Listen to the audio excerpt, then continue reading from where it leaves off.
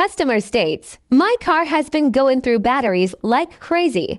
It won't even hold a charge overnight." You see, help. Come over here. Let me show you what I found wrong with this car. After performing a parasitic draw test, I found that something was drawing close to 8 amps. No wonder this car goes through batteries like crazy.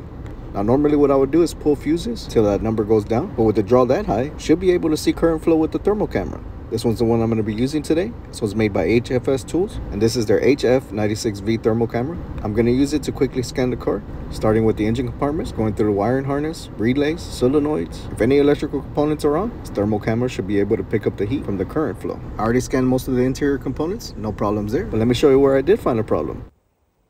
Aha! Sneaky, but not sneaky enough. You see it?